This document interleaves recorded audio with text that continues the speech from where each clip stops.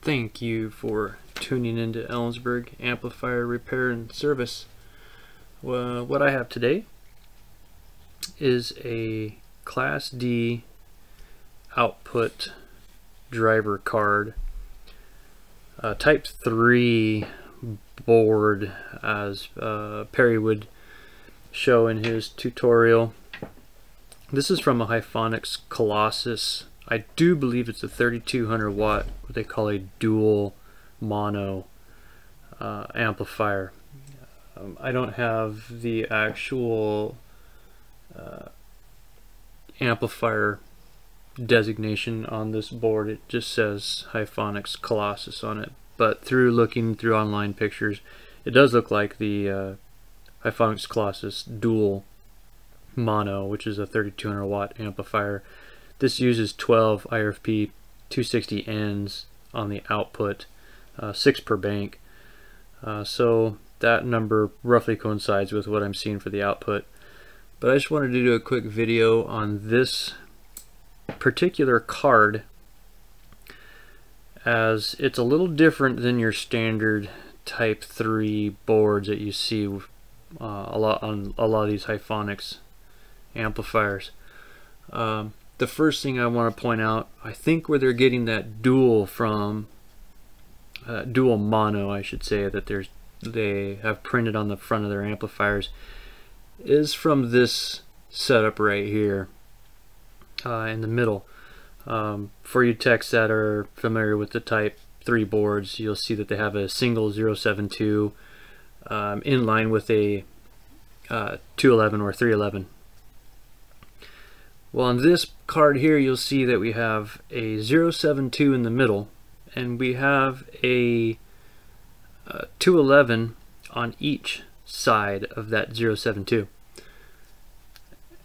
So I think this is where they're coming up with that dual statement. So one 211 here is going to give you your plus minus 5 volt square wave on this Q1, Q2 for this bank, for this 21844, and then this 211 here is going to give you your plus minus 5 volt square wave on Q14. I think that says Q18.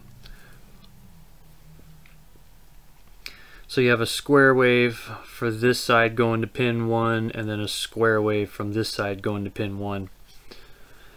This is your protection IC here at the top. This is going to be a 293, which is paying attention to your overcurrent shunt resistors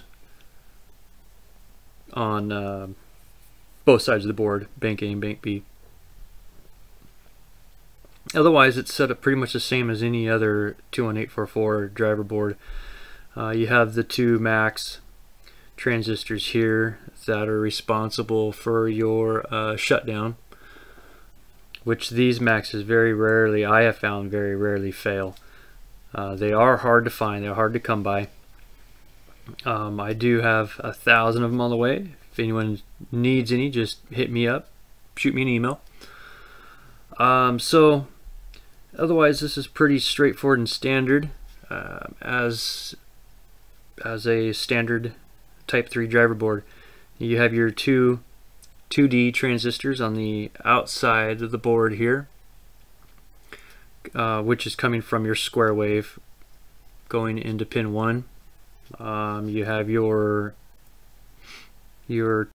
going through your inductor going to pin 2. So otherwise, this is straightforward.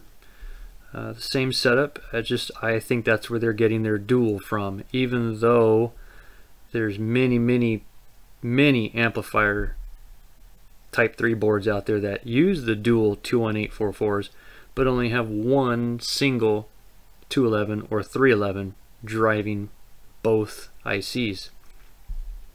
So so the 072 has got your input coming in, converting it passing it to the 211. The 211 is turning into a square wave, going into your 1AM and 2A transistors, and then heading off to your 2D transistors, going to pin 1.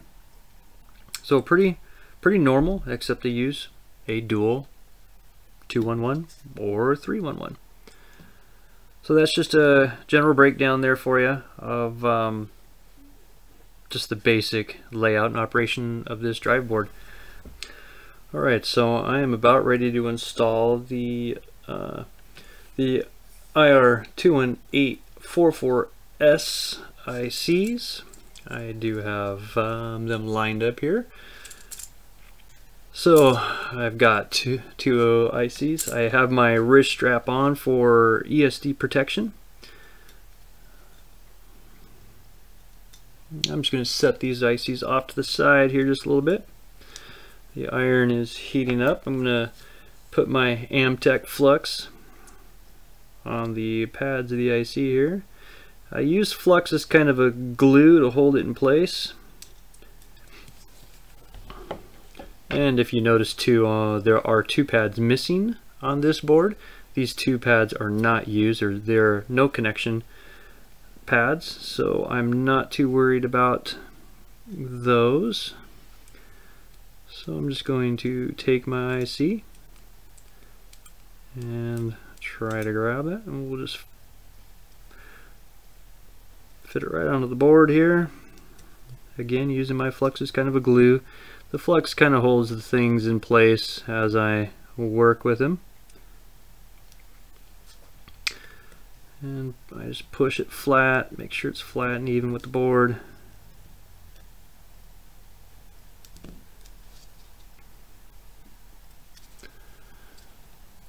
Just like that.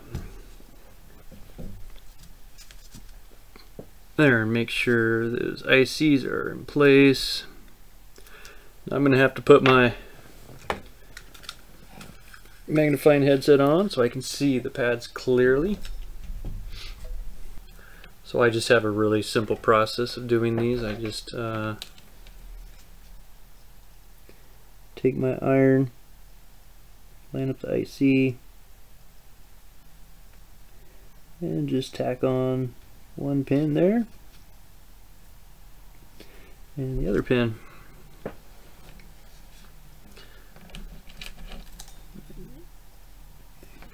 And then the same process for this IC.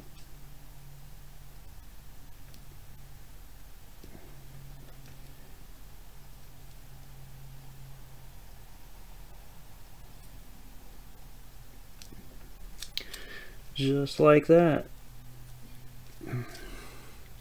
It takes just a second, just a quick touch on the leads. I just make sure that the ICs are lined up where I want them to be. Sorry, I keep bumping the camera with my headset here. And otherwise we're looking good. So then what I do, I just take just a touch of solder on the tip of the iron and just lightly tap the pins.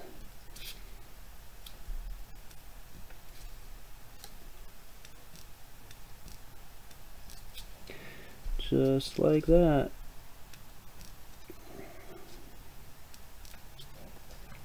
And then I do the same for the other IC. Just adding just a little bit of solder to the tip of the iron.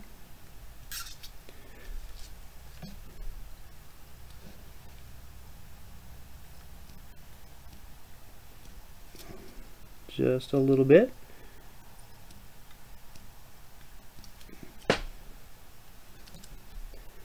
And just like that,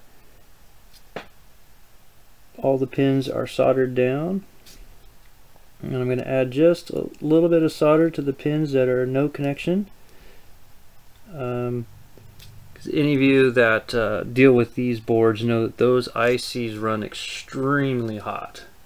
So any added solder I can add to the legs of those ICs just adds just that much more of a source to sink any heat. And that's pretty much what I do for these boards here. It's pretty straightforward. Takes, like I said, just a minute to put those ICs in place. And what I'm going to do is just clean up the flux.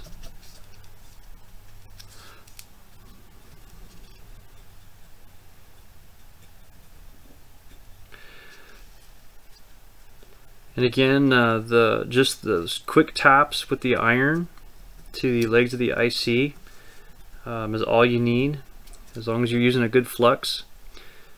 And it helps reduce the amount of time that you're spending on the pins to reduce any transfer of that heat into the IC itself. These ICs are fairly picky, fairly finicky. They don't like heat.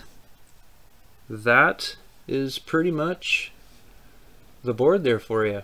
So I was just wanting to give you a quick rundown of this particular setup, this particular card.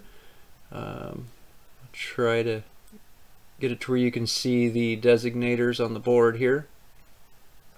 If you have any questions about this board, please feel free to contact me.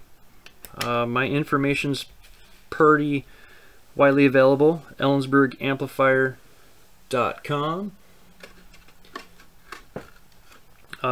is my website where you can reach me directly, and from there we will move on to the actual amplifier. Again, I do thank you for watching. Please like and subscribe if you are interested in this content.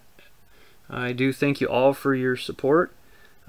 Please go over and vote for my submission too for Keysight. There's descriptions down below on how to get there, and I do appreciate all your guys' support. Thank you for watching. I will catch you on the next one.